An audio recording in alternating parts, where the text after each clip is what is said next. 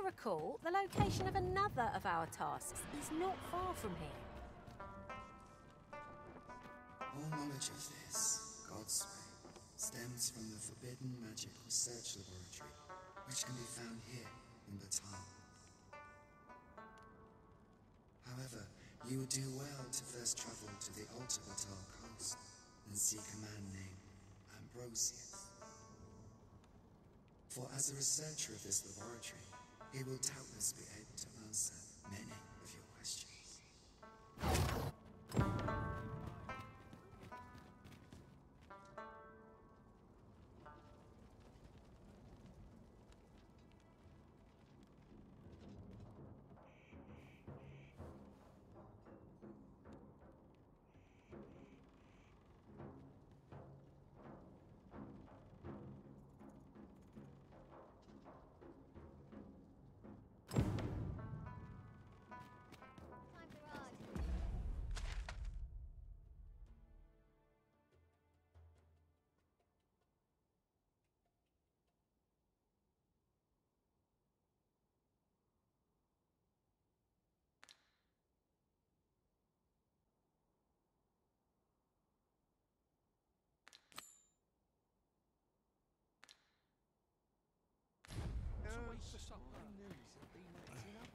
Place for everyone in their place.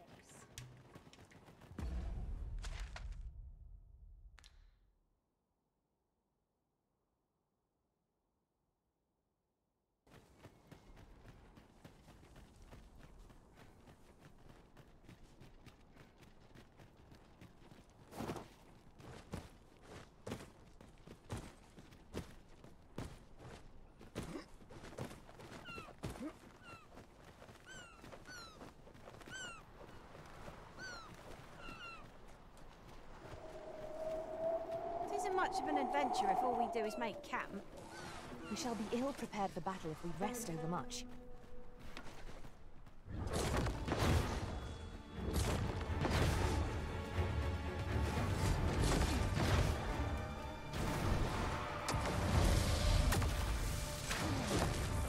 I suppose you'll be wanting my help. Oh, very well. 'Tis vital you remain level-headed.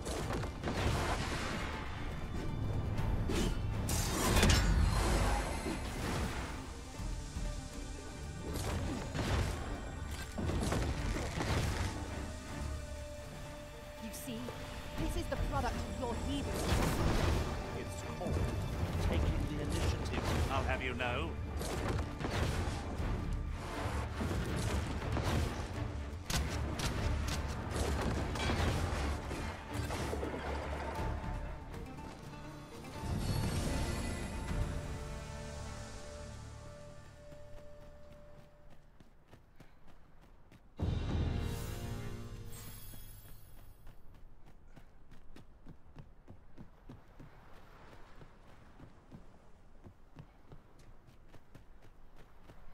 Who are you? No, never mind, 'tis of little import. I'm searching for blue crystal shards. Find any, and I'll pay you handsomely. The bigger they are, the higher your reward will be.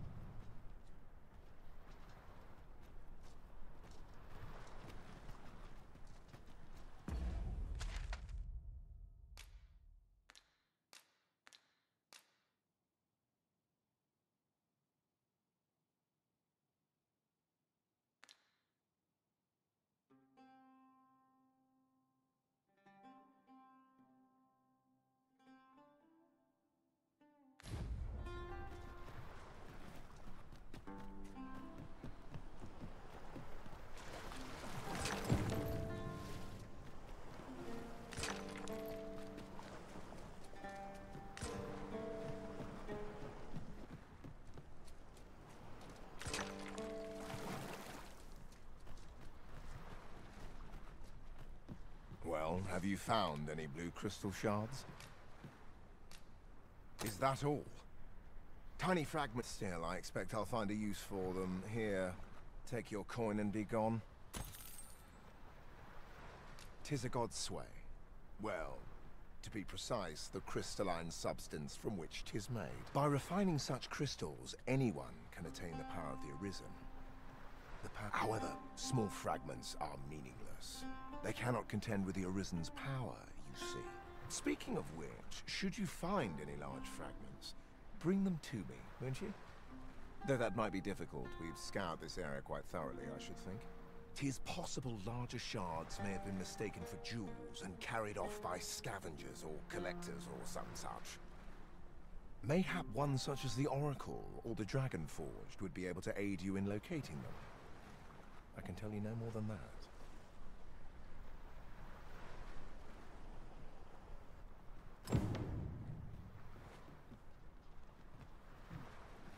Mayhap one such as the Oracle.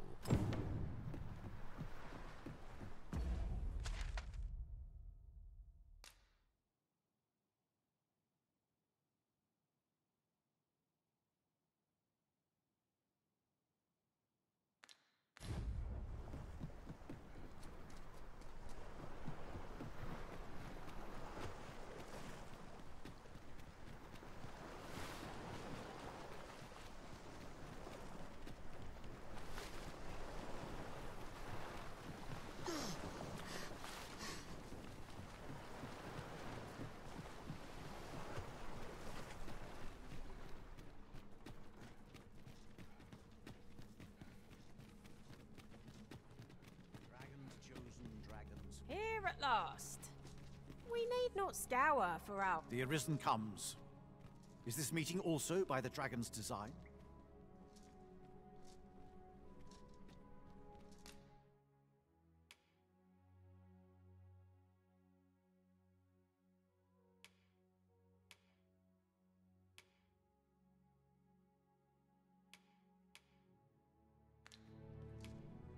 Tis for ye to determine what that bond constitutes, be it a hapless fate or a curious boon.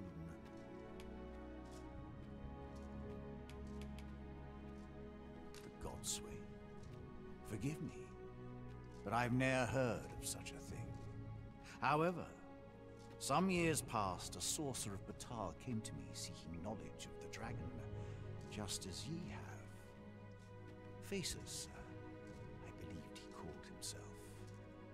It appeared his intent was to alter the will of the world through mortal means.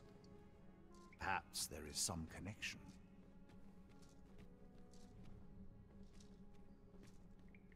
The substance of which ye speak is formed of crystallized droplets of dragon blood.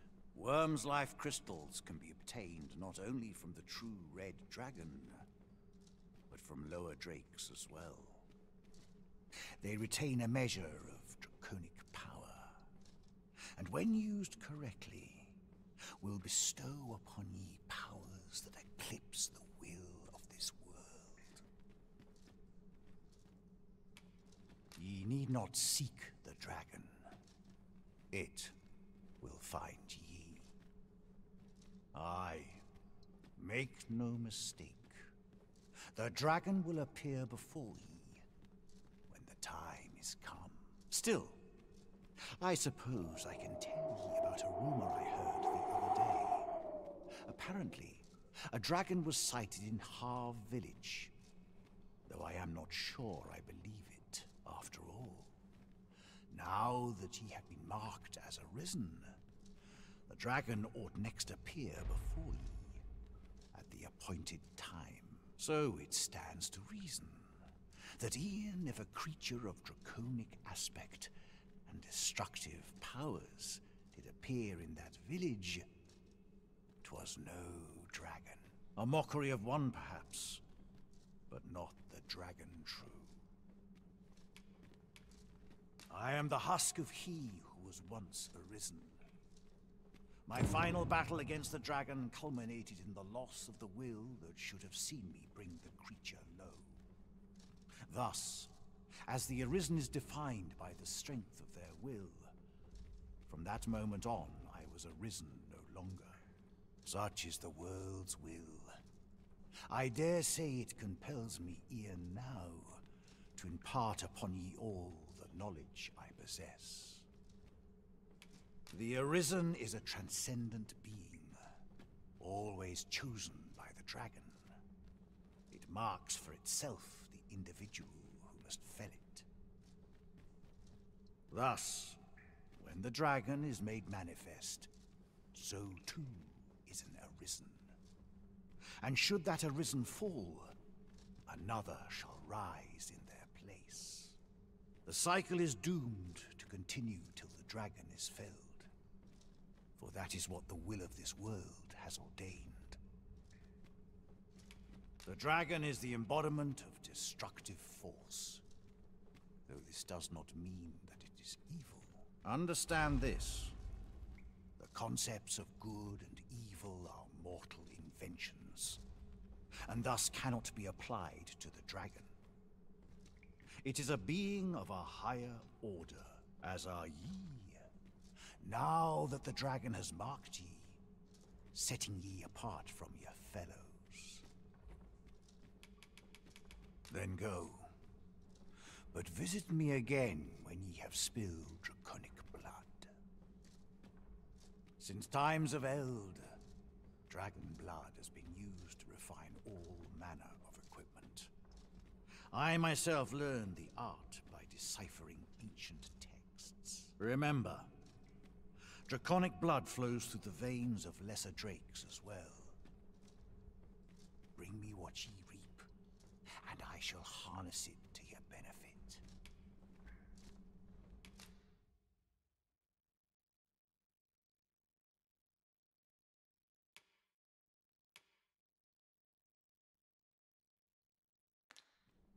Then I bid ye farewell. To think these weathered bones could yet know pain. Could you come over here?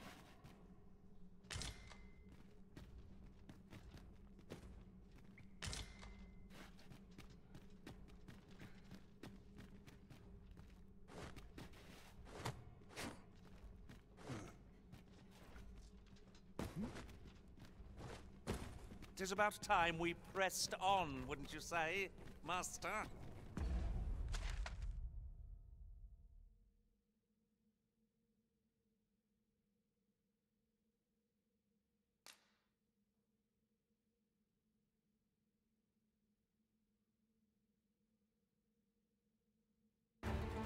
Are we leaving already? Bother. I was just getting...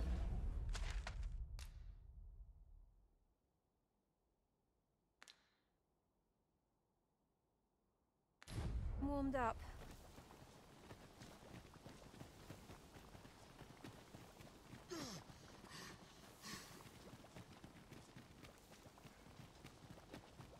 I knew you would come, Arisen One. You seek answers, and you shall have them, if 'tis within my power to know them. Loath as I am to admit it, I know little of the artifact of which you speak, though I shall tell you aught I can. I sense a land soaked in warmth. A warmth akin to your own, Arisen, to that of the power of the life you possess. Yet it now lies many fathoms below the surface of the sea, in a place unreachable by mortal hands. Though 'tis strange, for I sense also that this warmth grows ere near. 'Twould seem a path will be open to you in time, allowing you to venture into the heart of this warmth, so like your own. Perhaps he who was dragon-forged can tell you more. Seek him out in Harv Village, if you would learn from him.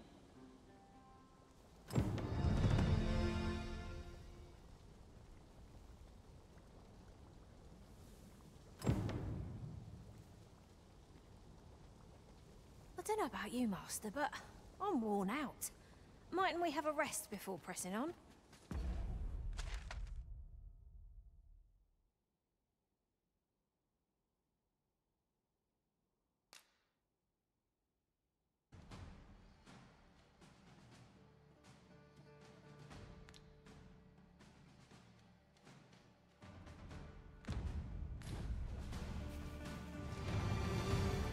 As you wish. I shall return directly.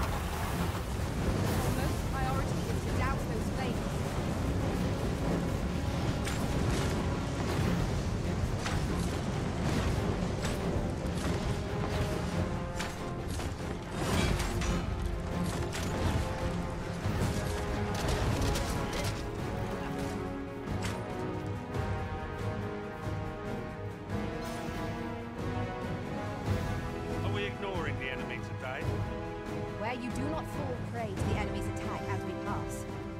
'Tis as you say.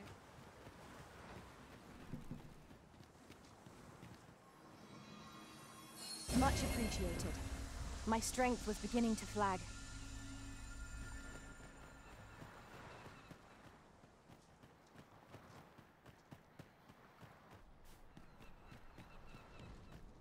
Time to be heading home.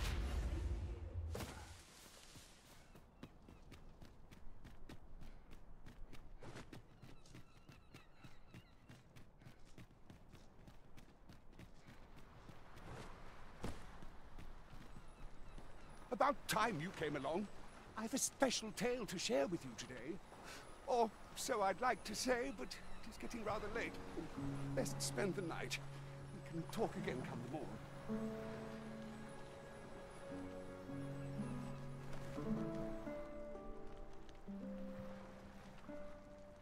Ah, good. You're awake. Look to the sea, my friend. Hard to resist setting out in one's boat with fair skies like these, eh? Now, I've told you about the sunken temple in the middle of the sea, haven't I? I'm quite sure I mentioned it, but I ne'er spoke of the man who resides there. He was such a worthy ruler in life that his armies safeguard him even in death, as he himself would have it. He was once entrusted with the task of watching over this world from the heavens above, yet he tired of his duty and abandoned his perch in the sky in favor of founding a small kingdom on the ground. Alas, though he was a just and goodly ruler, there is not a single person alive who remembers his name. Ooh, it sounds unfortunate, but if you ask me, 'tis all a matter of perspective. It can be a blessing to forget, and to be forgotten. I should know. In all my long years, I've never forgotten a single thing. I remember everything. Every little detail. Would that I could forget some of it. A lie it may seem, but a lie it is not. I speak only the truth, as you well know. Come see me again if it pleases you. I've tales aplenty to share.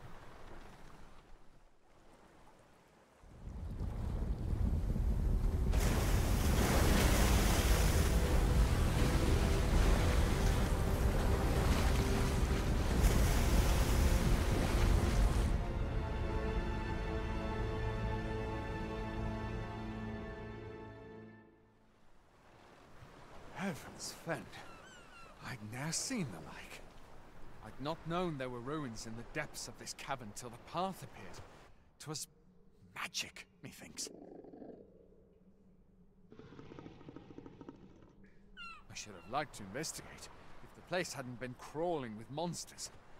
I'll be needing sturdier arms than these afore I head back in there, I fear. At any rate, I'd best report this discovery to my commander. I only pray naught grave shall come of it. Yon structure upon the sea bears an aura akin to that of the Arisen in some inexplicable way. Curiously, it does not seem to be of mortal make. Mayhap 'twould behoove us to investigate